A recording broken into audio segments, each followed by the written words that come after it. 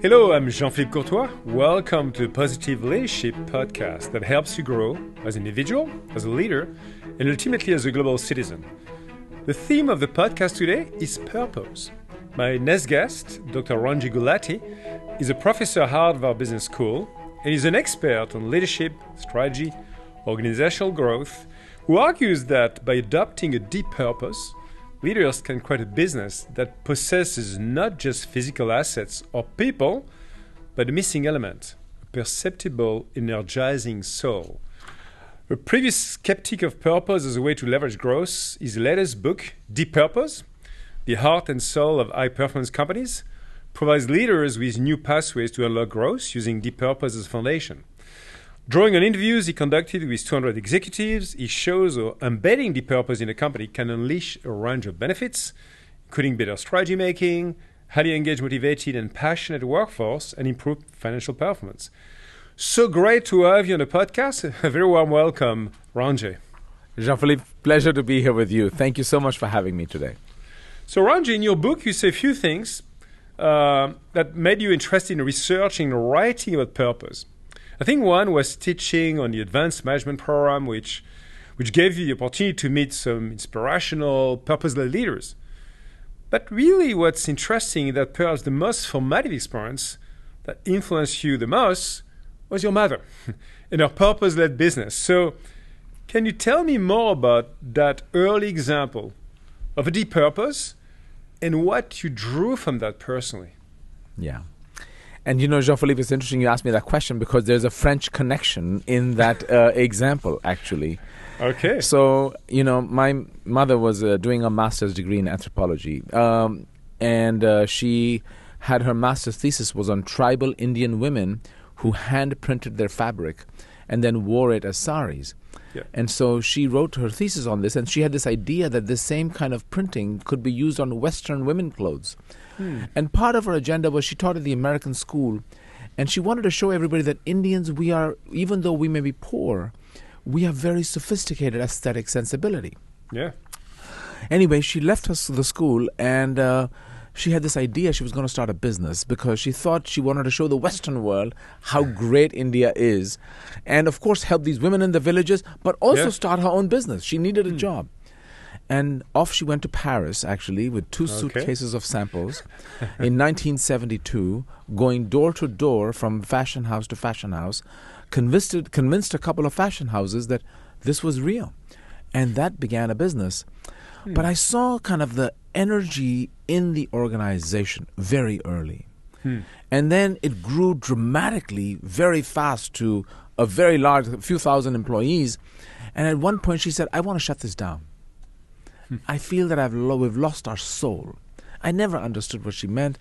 I was seeing a business, and I was like, why do you want to... No one downsizes their business on purpose, right? You only grow it. Yes. But she couldn't master the scaling problem. And I kind of forgot this example. But somewhere in the back of my head, it was there that, you know... And then I did a bunch of interviews of startup CEOs. And I had the same discussion with them saying, when you grow big, what do you lose in the scaling? And they would keep saying, we lose the spirit, we lose the family, we lose that intimacy, we lose that energy, entrepreneurial. And I wrote an article then from that called The Soul of a Startup. And that was my beginning foray into the topic of purpose.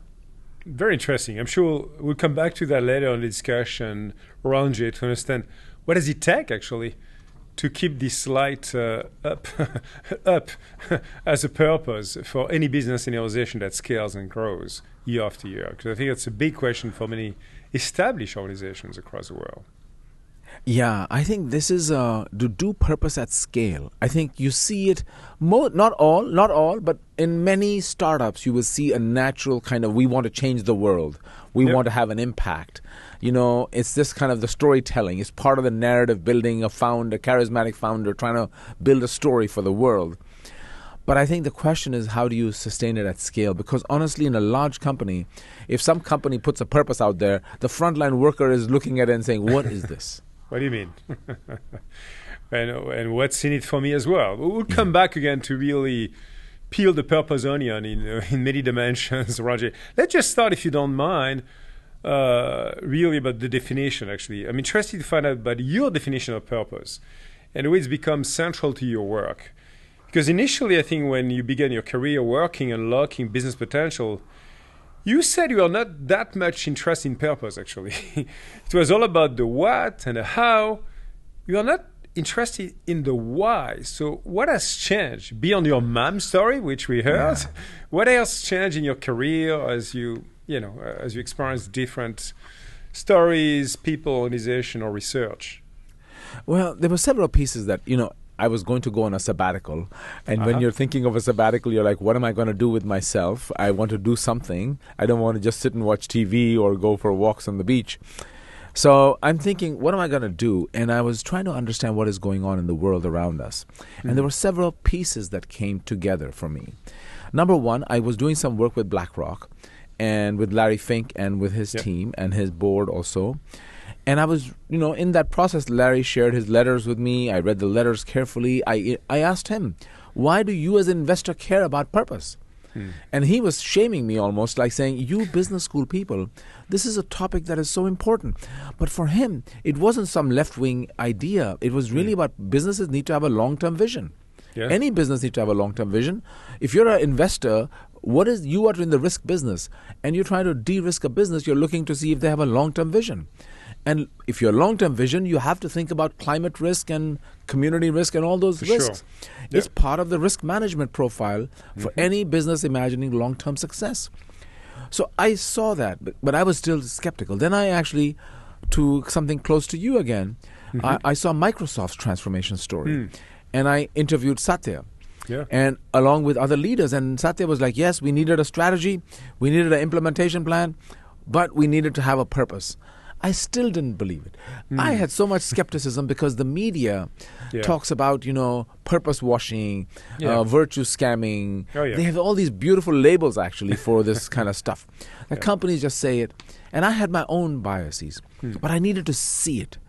And I saw it then multiple times in companies where they said, let me show you how our company has transformed itself. I saw Lego. I saw Etsy. I saw Gotham Green. I saw Livongo. And so I'm seeing now data coming at me of companies. And I had to rethink. And I said, maybe in my entire career, I have missed something. An unlock into organizational potential. So it was time for you to actually dig into that and try to learn from all those companies what happened and the magics behind the purpose. And I think you say, Ranjay, businesses for a long time have run along similar operational and moral codes, such as do no harm, do no evil, and business decisions being based almost entirely on what makes commercial logic. You make a compelling case for why we need to move away from that model and move towards embracing now, as you just said, a social imperative at the core of all operational decisions. Partly because the need for change is reaching a critical point, with climate change, economic disparity, inclusion. And you also co-authored a book actually called Leading Sustainability Change to start framing a different way of thinking about the future of capitalism. So the question is, have we reached the tipping point? And what kind of leadership is needed to truly overperform across the three dimensions of the people, the profit, and the planet? Yeah. Great question. And Jean-Philippe, let me try to answer this. So that there are different layers to answering this question, and different companies are in different places. Yep. For some, it's a risk management exercise. If I don't do it, I'm going to get in trouble. Society has given me a license to operate. I have all these stakeholders who are much more vocal. It's a defensive posture. I need to do it to be in comply business. And comply, basically. Yeah, compliance. There's another extreme where it's a moral principle. You have Patagonia, where the founder says, it's my moral principle. I believe this is the way businesses need to operate. It's my belief system. It's an ideal for me. And I'm going to do it whether it costs me money or doesn't cost me money. I don't care, right? I don't want to own the business anyway. So there's a morale, two extremes I'm giving you. There's also the middle zone where you come to realize that it's good for business. That having kind of an anchor in which you have a more expansive understanding of value. is good for business. Now, the problem there is that if you say, I want to serve so many masters, then you have to make trade-offs. Of course. Short-term, long-term. What do I do? Yeah. I just interviewed the CEO of Panera. Now, Panera had to increase wages 25% for frontline workers because the turnover was so high. Yeah. And variable comp so they can earn up to 6 figures if the store manager can. But they had to raise prices 15%. So now you ask, so businesses are constantly having to, so we think of this middle zone as win-win. Yeah. If I do social value, I can also make money. Not always. No. Sometimes you're apportioning value. So this is the messy middle where I think businesses today have to learn to live in. That you are the slave of many masters, no longer just only, you have to serve your employees, you have to serve your customers, you have to serve your communities, you have to serve your planet. I think it takes a certain different kind of leadership who can deal with making these hard trade-off choices with no easy answers, where every answer will make somebody upset. And you have a portfolio of things you're doing. Yeah. How do you do that? That's a very tough challenge exercise. I can witness some of that in some discussion I have myself as a non-exec director in some boards. Ranjay, it's hard. Yeah, it's hard. Yeah, to serve all those masters, you see, and to have to have a balancing act about the way you drive your business and you drive it for all the stakeholders. We say. You know, it reminds me of a great conversation I had actually last year on this podcast, I think with a friend of yours as well, Hubert Joly. You know Hubert? Yes, of course I know Hubert. And a good discussion with Hubert about his leadership principles, which are to pursue a noble purpose, putting people at the center, unleash human magic, and treat profit as an outcome. This principle that you are both talking about really serve as beacons for the next era of capitalism. So, as we just discussed, I think like you, capitalism needs to be somehow reshaped, and we are starting to see the shift driven by ESG discussions, which are real investment, hard-to-have discussions to happen in a business.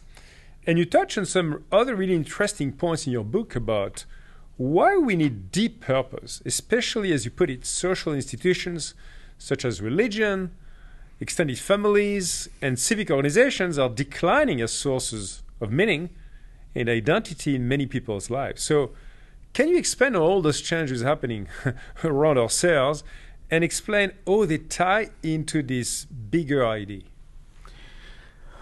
Very big question. Wow. Jean-Philippe. Let me answer that at 2 levels. Yeah. There is a macro level, and I'll tell you why I'm coming to this, why I wrote that in the book actually, is there is criticism. Purpose, the word purpose has been hijacked. Hijacked by the left wing and the right wing. The left wing says purpose of business is anything but profit. Yeah. And you're like, oh, really? I mean, what kind of business are we talking about here? Yeah. And the right wing says purpose is a waste of time. If not only that, it's a distraction, it's a tax on business, and it's anti-democratic. And the argument is, why should unelected business leaders be given the chance to reallocate capital away from shareholders to social projects that they care about? Yep. They're none of their business. Yeah. But what they ignore is business has there are things businesses can do that governments and agencies cannot do. Businesses are so deeply embedded in communities and society, you can't just say you make money and the government will redistribute money and we will just regulate you. It's not so simple. It's a very, I think, naive and simple-minded view. So businesses need to play a role in helping society around ESG issues, around climate issues, around complex problems. I mean, one of the companies I looked at was Bueller. Bueller is a family-owned business, 150 years old. They have brought the whole food industry together because they're in the middle of the industry. And I was there last year, they had 1,100 food CEOs who together process and produce food for 4 billion people, more than half the planet. Yeah. And the idea was, how can we reshape the entire food industry to reduce waste? Because food is number 2 contributor to greenhouse gas emissions after oil and gas. So you have industry, businesses playing a role in leading this. So I want us to think about that. Now, there's a different level at which we can talk about this, at the individual level. Yeah. Can an organization where you work give you meaning and purpose. Again, the cynical view is it's a brainwash. I want you to work harder, and I'm going to suck you into my company and make it part of your life. And that's it. You're going to be completely all over this. And, I'll tell you one, and the phrase we then use is work-life balance. I know. What a horrible phrase. I agree It implies that work is in opposition to life. I get work-leisure balance. I get work-family balance. But to say work-life implies that somehow work is not living. Yes. What am I, dead at work? And so I think, and I will quote your colleague and friend, Satya Nadella, who said that, I want to work in a place where people find meaning in what they do. Or Kathleen Hogan, who says, you only work for Microsoft when Microsoft works for you. For you, yeah. And I think we need to rethink our relationship with work. And I think businesses have a very important role to play in allowing us to live out some of our aspirations of life through our work. I think it's so true, Ranjay, and I think you're right that so many organizations and sometimes leadership teams are confused about the signals from their employees in terms of that false sense of work-life balance when they are not really seeking for the core, which is why do they spend all that time in their lives in that place to make what impact in their lives? Because all of us have one life, as you rightly said. And I think that's a choice that most people understand they can make every day, by the way, by quitting or taking another assignment or jumping on some other activities. And I think times are changing, hopefully, and that's something that also gives an opportunity, I think, for organizations to rethink their approach to the work contract. And it's interesting you say that, because if you look at COVID, I wrote an article a few years ago called The Great Rethink. I said it's not the great resignation, it's the great rethink. People are rethinking their lives. Yep. This whole quiet quitting or quitting the workforce or checking out, that's a testimony to our inability to make work have meaning. And the younger generation is even more tuned into this than baby boomers and others before that. So how can we create an environment where people are living part of their life's purpose? Not all of it. We all have bigger life purpose. Part of our life purpose through what we are doing at work. I mean, there's an old cliche story about the janitor at NASA, and Lyndon Johnson says, "What do you do here?" He says, "Mr. President, I'm here to put a man on the moon." How do we...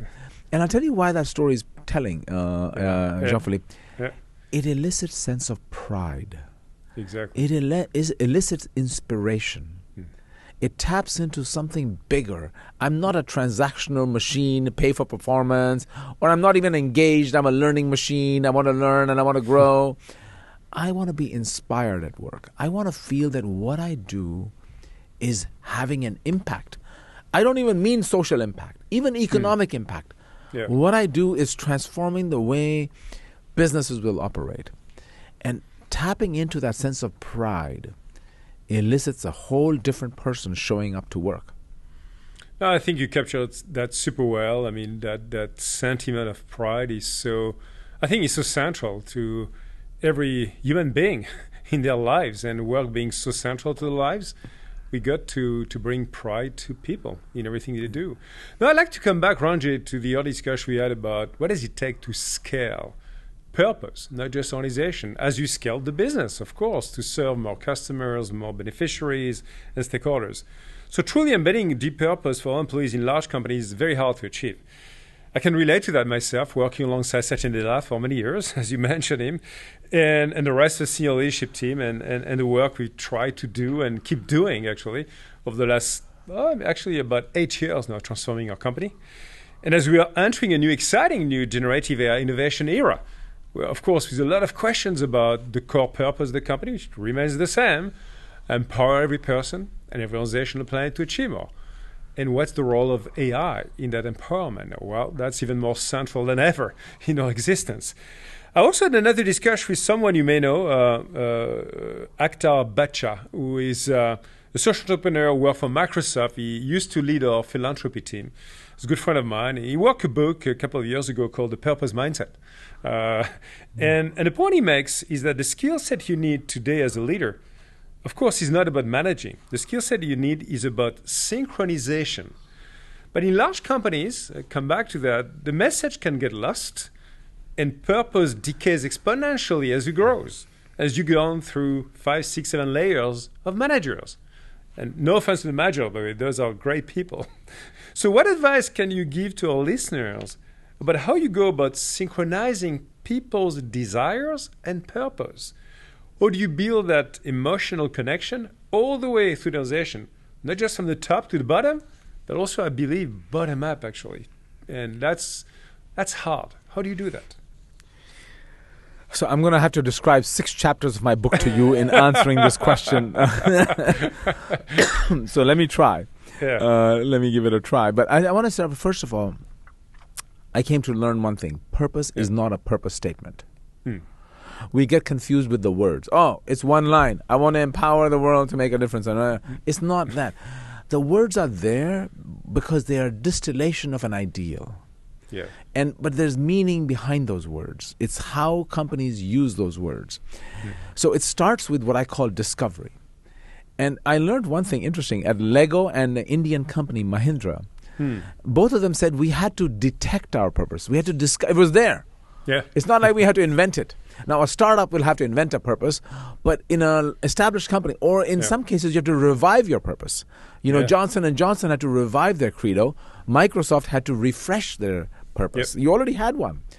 So it's more than words. Yes. Then you have to kind of disseminate it. And it's not some change management exercise saying, please read our new purpose statement, and that goes nowhere. How do you tell it as a story? How do you communicate and connect it to people's personal ambitions? That becomes important. Then the question becomes, okay, how do I then really rewire my organization, put it into my strategy, structure, process, people, culture? How do I connect it in there? I'm putting my purpose to work. I got to really take it into the DNA. EY created KPIs. They said, we're going to measure. We can't measure the people on purpose because purpose is one line, but purpose translates into 4 dimensions of value. We're going to measure everybody on these 4 dimensions of value. And that's what's going to happen. But all this still doesn't work. This is, you still got all these hard levers, soft levers, the 7S frame, whatever you want to call it. You need to somehow bring it alive. And I think, there was a late colleague of mine from Stanford, Jim March, who said leaders have to be poets and plumbers.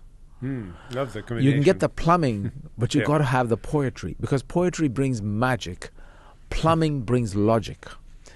How do you connect these two together into the organization and take it to the front line? And I'll give you an example to illustrate. So GE Aviation did this, which is the last surviving crown jewels of GE. They launched a campaign about, more than 10 years ago called We Reinvent Flight and Bring People Home Safely.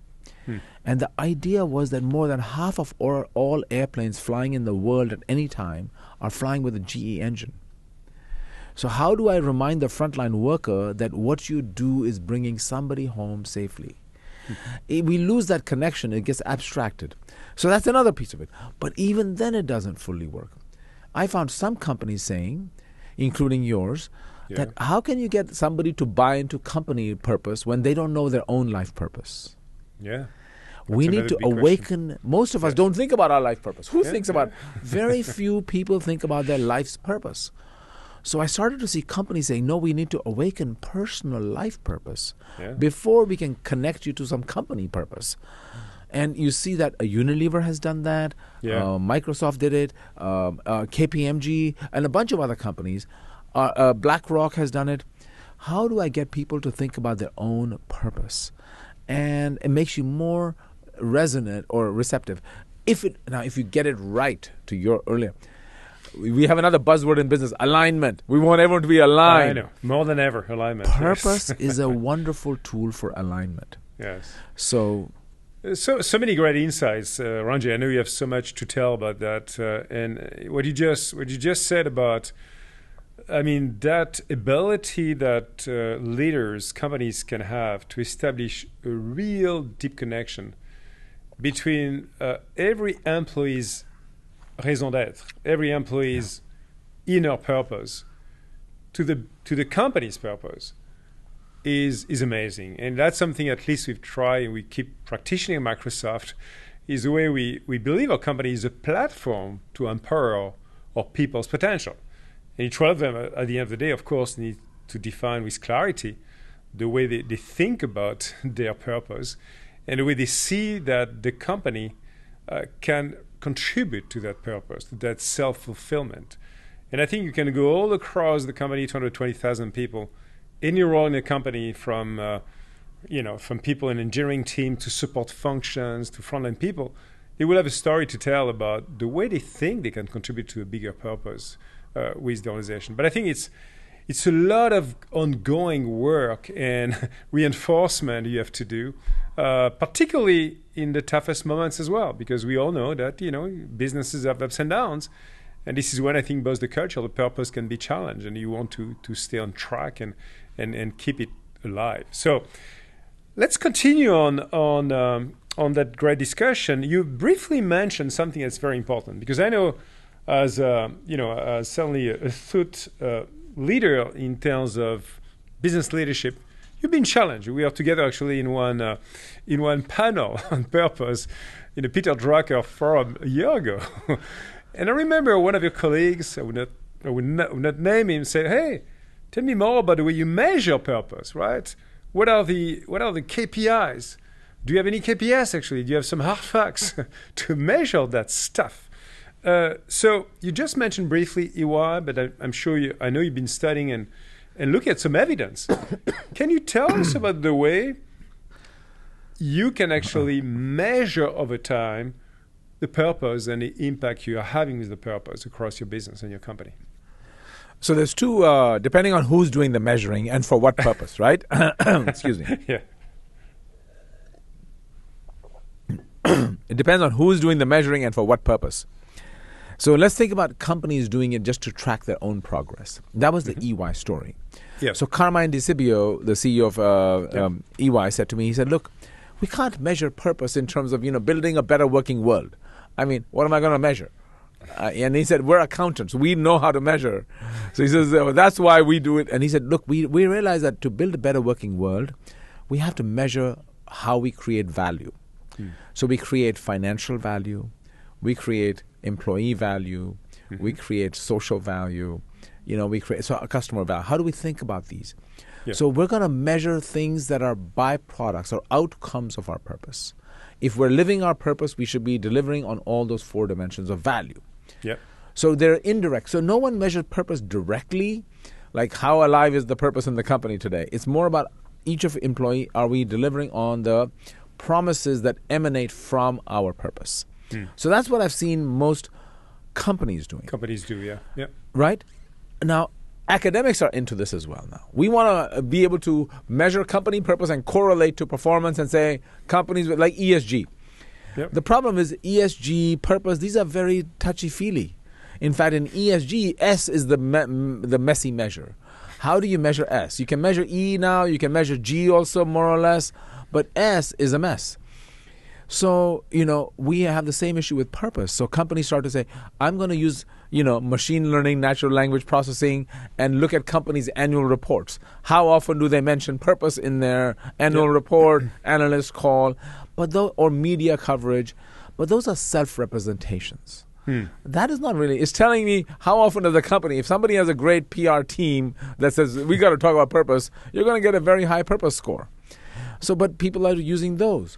Then others are using employee surveys like Great Places to Work. Yeah. And saying, well, if employees feel energized and motivated and inspired, they must be because they have a purpose. But there are other reasons why employees can be happy as well. Yeah. Right? The company's doing well, they pay me well, they have good benefits and everything is great. So I think academics and consulting firms also who are trying to portray and show that purpose is good or bad for business are struggling with how do we measure that purpose, index, so we can provide people some large sample evidence that does it really matter. And, my book is called Deep Purpose for a reason because I saw a lot of superficial purpose. Yeah. Sure. And I don't think, and so people ask me this also, how do you know if a company is doing deep purpose or shallow purpose? Yeah. That's the hunt I think we're on. No, I agree with you. I think we're still in the infancy stage, Ranjay, honestly, of measuring purpose. My deep belief.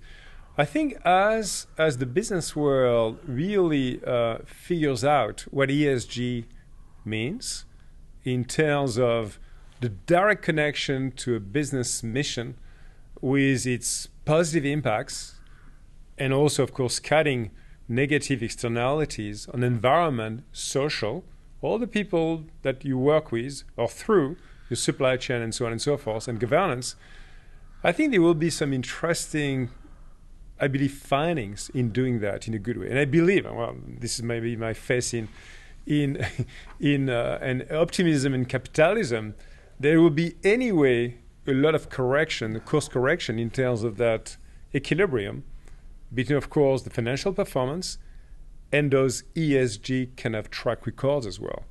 And last comment I would make, it's interesting, in my home country, you may know or not, there's actually a legal regime now for enterprise in France called entreprise à mission, mission-led, purpose-led enterprise. It's been going on for 2 years now. We have now about 1,000 companies, including large companies like Danone and a few others, so pretty large ones. And of course, there's still a lot of skepticism in terms, how do you guys measure that? So I was having a discussion the other day with Pierre Dubic, is the CEO of a learning platform called Open Classroom. He's a mission-led company. And I was really going to details in their mission report, which is what you are supposed to publish when you're a mission company. And in this case, this company is all about making education accessible to all. So what he's decided to do as a business was to explicitly make a clear choice of allocating their financial resources in serving for free or super low cost the most underserved people across the world, not just in France actually, to have access to skills and jobs. And they are measuring that by categories across the world. And I found that interesting as a way to at least be super clear and super transparent on what you want to achieve. So anyway, I think more to find in this. You know what I think is, what you're describing though, Jean-Philippe, is that there is an interesting intersection in businesses that are trying to reimagine the footprint of business. Yep. That, and asking our very purpose should have a social component to it. And the question that arises there is it a tax on shareholders or is it a win-win for shareholders? Yeah. How do we reconcile that? And I think this is the part that, and I think is, some of us would like to say it's good for business. It's win-win, right? Others say, well, even if it isn't win-win, you have to do it, right? How do we explain that to the different parts of the communities we operate in? But I really like this because I think what is happening is some leaders are saying, like Emmanuel Faber at Danone, when he did that, I actually interviewed him at that time, and his point was that I want to make sure this is baked into our commitment. We're making a commitment, public commitment, right? And how do we hold ourselves to that commitment? I looked at Viva. Yeah. Viva is the first company to be a public benefit corporation, to relist itself from being a regular C Corp to being a public. And I think there's a threshold. Over 90% of shareholders of the public company had to vote that we are relisting. Yeah. And because in the fiduciary for the board of directors, it says you are not only here to serve shareholders. Yes. Right? Now the founder is still there and the co-founder is still involved, and they use their own personal conviction, but they're highly profitable. Yeah. So they want to show that, you can be good and do good. I think there's a larger social compact between business and society. Absolutely. The challenge here, I would add, last thing I'd say is there's enough cynics out there. Oh yeah. Even if who say that some companies only do this for posturing. Yeah. PR. And they give everybody a bad rap. ESG consultants who are trying to improve your ESG scores so you can be on the right lists to be investors can pick up on your fund. So there's a lot of kind of scamming of the system that creates negativity and noise. And I think we need to find a way to transcend that. 100% agree with you, Ranjay. Now, I'd like to talk about the 4 pathways that you describe in your book, right? That show you it was possible to leverage purpose in large companies. You talked about direction, motivation, reputational, and relational. So can you elaborate on those 4 pathways and give us some examples of how you saw them work in the companies you've been looking at? So this goes back to your earlier question. I was struggling to, with conviction, say purpose is good for business, financial business. And I had no metrics and ways. So I started asking people, is it really good for business? And one gentleman, Thomas Thune Anderson, the chairman of Ørsted, told me, he said, I pity those who think of purpose coming at the expense of performance. I pity them. And I said, but explain to me, how is it good for business? And these 4 dimensions came out of a year of asking people this question. Yeah. So the first one is directional. And the argument there is, in today's times, business is chaotic. You are managing different stakeholders. You are optimizing from one to the other, as we were discussing earlier.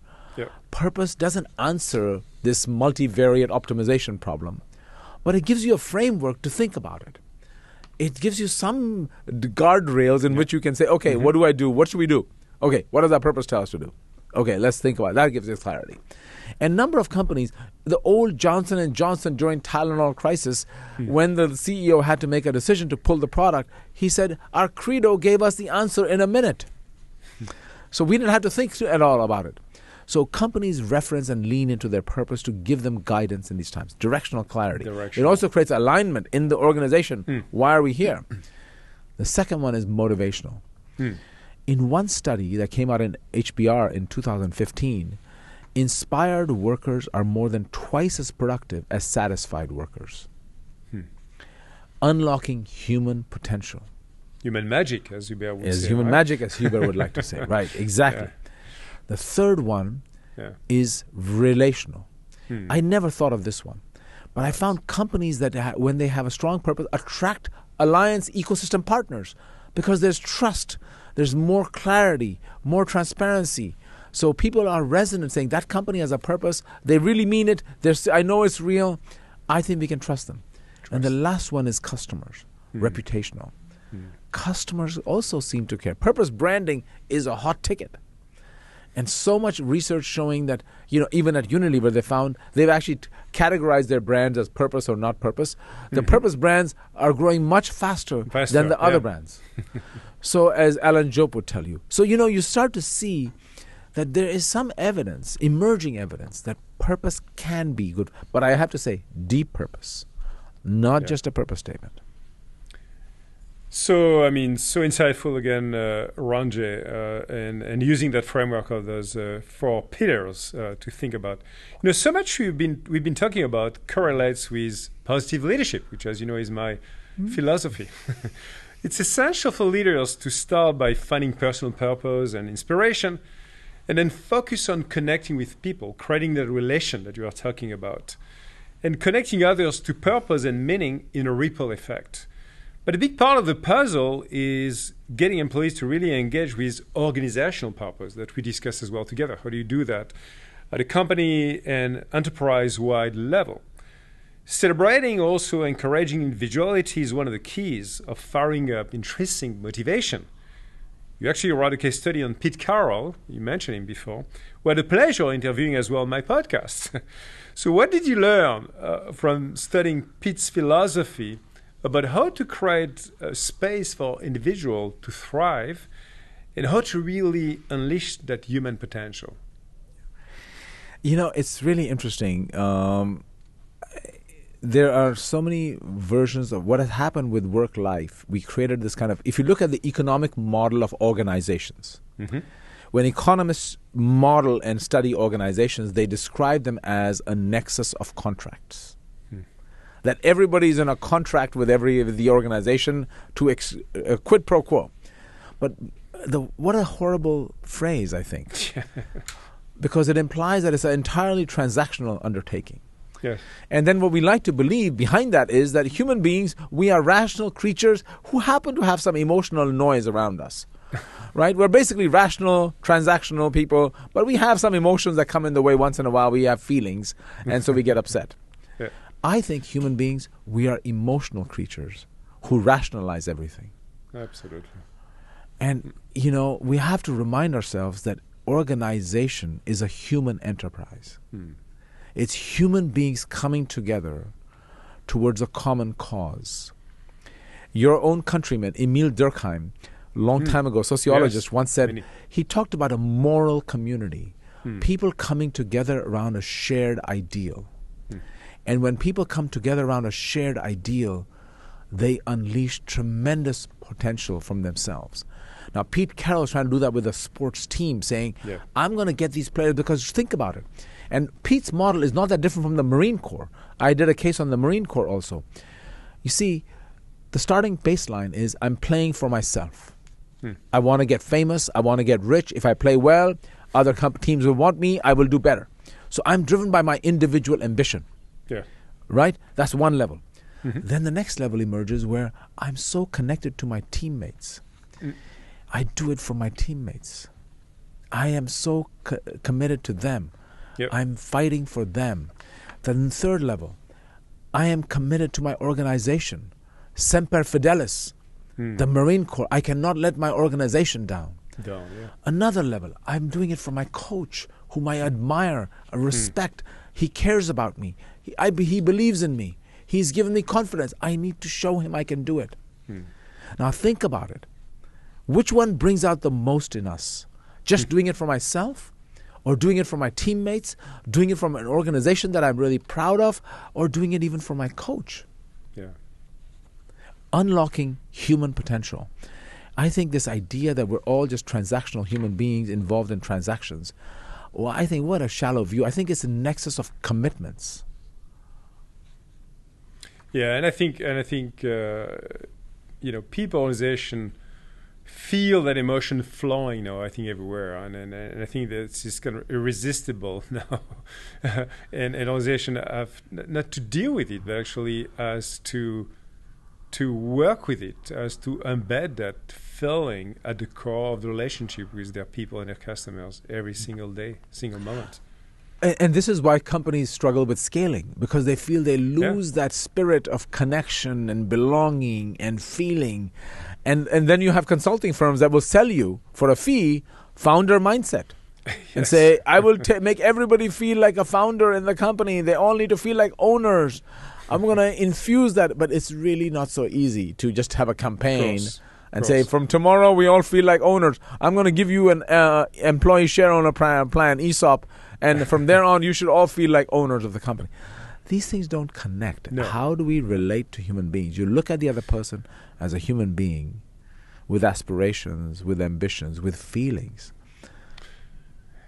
So Ranjay, building on that actually, as we talk about human beings, obviously, giving people autonomy and the chance to be their own authentic self could for some leaders feel like a step too far, I mean, as we discussed, into uncharted territory, giving away too much control. However, research, and I've been part of that, suggests that autonomy does motivate and engage employees. So can you talk to us about that key principle of providing a framework for increased autonomy and how it benefits companies and organizations at large? So actually this work of mine on autonomy came out of a study I did at Alaska Airlines in Seattle. And Ben Minicucci, the CEO, was a former student of mine. And they were trying to empower their frontline workers to have more discretion to serve customers. So, waiving fees or giving an upgrade or delaying the flight. And it was amazing when they began. First of all, the frontline said, I don't want it. Keep it. I want to do rules. I want by the book.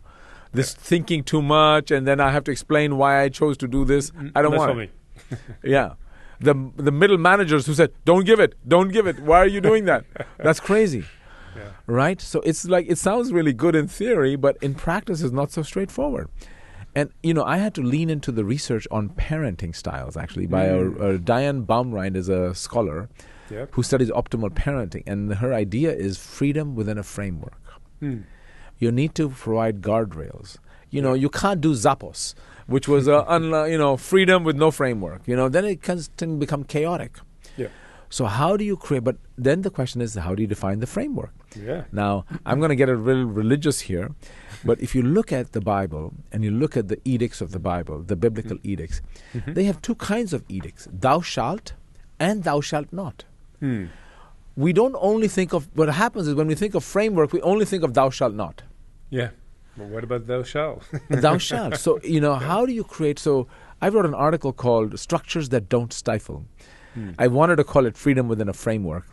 That is in the Harvard Business Review, where I talk about how companies like not just Alaska, others, are successfully trying to empower by creating freedom within a framework. Now, back to purpose.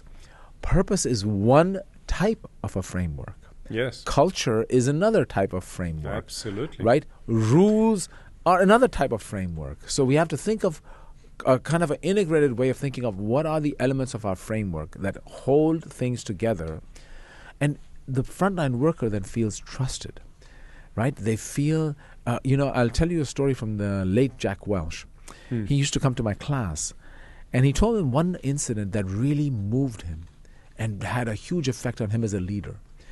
He was CEO already, and he had gone to a retirement party for people who had worked at GE for 50 years. Yep. And so he was there at a retirement party, and he's talking to people, and one of these guys who was a frontline factory worker comes up to Jack. He says, I have waited my whole life to talk to you. So Jack says, what about? He says, all my life, you paid for my hands. You could have had my head and heart for free, but you never asked. Wow. That's so powerful. Yeah. And obviously we don't know what Jack said in response to that. But it's, he was stunned. Jack is rarely speechless, or Jack was rarely speechless, but he said he was absolutely stunned. I'm sure he was stunned. Wonderful example. And talking about this long-lasting change and staying true to company purpose and DNA is a huge challenge, as we discussed, Ranjay. It's easy to let purpose fall to the wayside when you get external pressures. And when a company's purpose-led leader leaves a company to be also replaced by another CEO. So I'd like you to comment as well on the companies you studied where, in a way, the purpose becomes so associated with a founder or a CEO that when the next person, next leader came in, everything fell apart. Which is, I think, what you call the personification paradox. So how do you deal with that? It's a great question. There's two parts to your question. Let me try to answer the personification paradox part first. You see, in a lot of cases, purpose gets imbued in an individual who becomes larger than life, right? Either they are founder CEOs, but even successful CEOs, right? Who've been there, become legendary leaders, like your CEO is a legendary leader now, right? And it's anyway hard for organizations to adjust when these leaders kind of move and go, somebody else comes in, and the next person has a very hard job. Yes. And so I think those leaders have to do a very deliberate job in succession in terms of how they help people recognize that the purpose is not tied to their persona. It's not a manifestation of them. They're not the carrier of purpose. The purpose is tied to the institution. Johnson & Johnson did that very well, where the credo belongs to Johnson & Johnson, not to General Johnson. It belongs to the organization. And I want to share with you an anecdote I heard from somebody at Apple. So when Steve Jobs knew he was passing away soon, he hired two of my colleagues from HBS.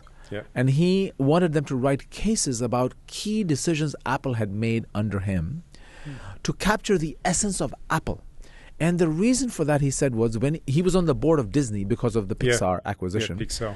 And what frustrated him all the time was every decision they had to make, the Pixar board, somebody would say, what would Walt have done if he was here? and it drove him crazy, saying, Walt isn't here. Walt died like 70 years ago. The world has changed. And his worry was that when he passed, people would say, what would Steve have done? And he said, it's not about Steve, it's about Apple. There's an essence to Apple. So how do you now transmit that? Yeah. And, human beings, we have a need to connect ideas to people. We need a human figure. So that's the first part. How do you transmit it out of you to the institution, make it decoupled? The other question you asked was about purpose and performance. Very important question. Some companies who are not performing well will hide behind their purpose, saying, we're doing our purpose, and so we need a little break on the financial returns. No way. Right?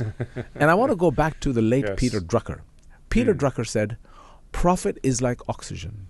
Without it, you're dead. Yeah. But you don't live just to breathe. What a horrible thing to do if you're living only to breathe. So how do you reconcile? Because remember, shareholders are also risking their hard-earned capital for you. Yeah. So this is a challenge. And again, purpose encompasses profit. So I think that we're confusing purpose with social purpose. Yeah, it's true. Mm-hmm. So we have to be clear that, okay, fine, there's commercial goals and social goals of enterprises. We have to deliver on both. And I think companies that are smart understand that. You cannot say no financial return, but I'm delivering social return. Yeah, yeah. Or wait. And I think we have to accept, and business leaders need to recognize that, Yeah. How do we deal with this? Yeah. So one of the ways, maybe, if I may, and I think it's something obviously you've been writing about, Ranjay, to go and deal with this challenge again of a founder or CEO, legendary CEO leading a company, is the way an organization can empower its people to tell the story one person at a time. The story of the mission, the story of their fulfillment in what they do.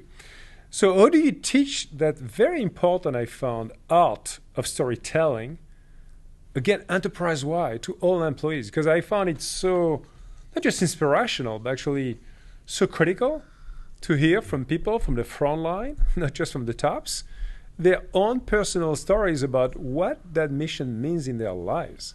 And this is always something that has been touching me the most, is getting notes or personal conversations across the world in, 110 countries I visited for Microsoft, or people telling me their own stories about their missions and the way and what it means for them. So how do you do that at scale? First of all, I think you touch on a very important point. Storytelling is a powerful way to communicate ideas, but it's also a powerful way to connect to other people. Yeah. I can't tell you, my tendency is to be a very private person. So when I was writing this book, I did not want to include my mother in the book. Your mother's story, yeah. I didn't want to include. But finally I thought, okay, fine, it is an important part of me, so why should I be shy? I can't tell you how many people, they say, I don't know if I didn't read your book, but I read the mother story, I love this mother story. I'm like, really, read the rest of the book, please.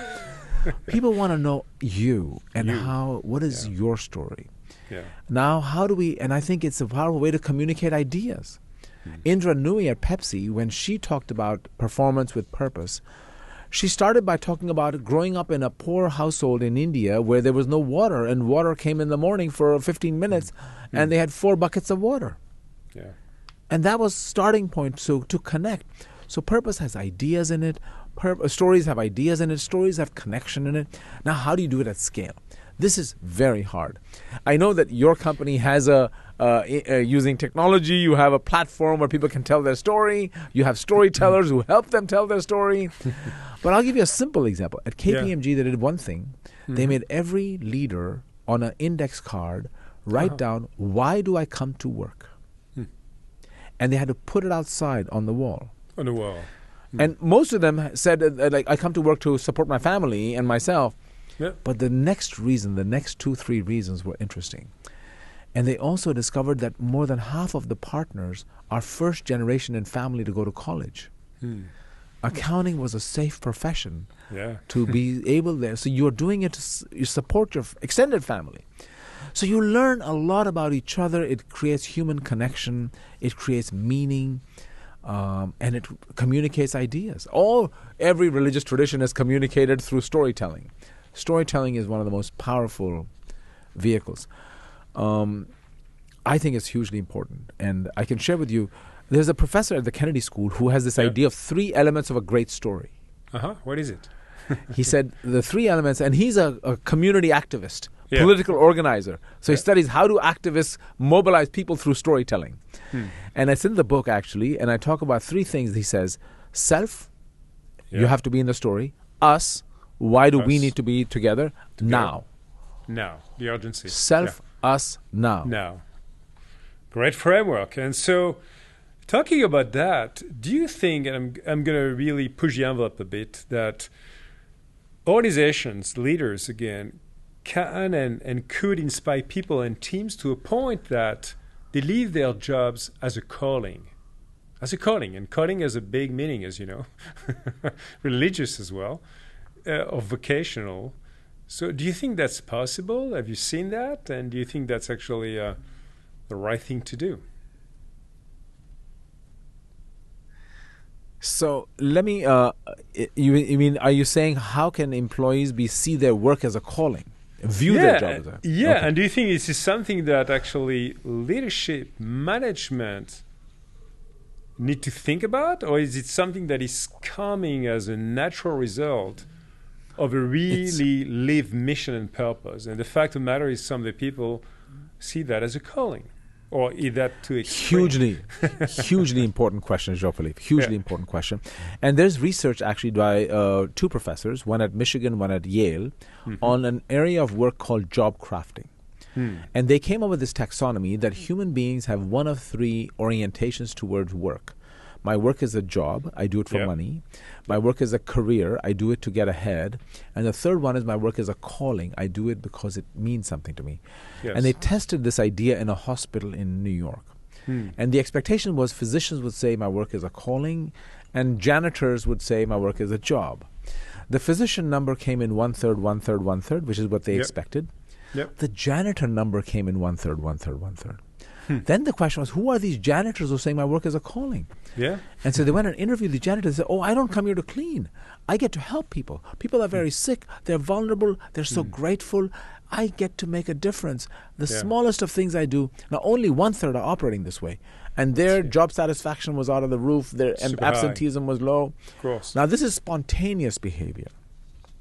The research then leads us to ask the question, can we create an environment where people experience what they do as a calling? They feel inspired. They feel connected.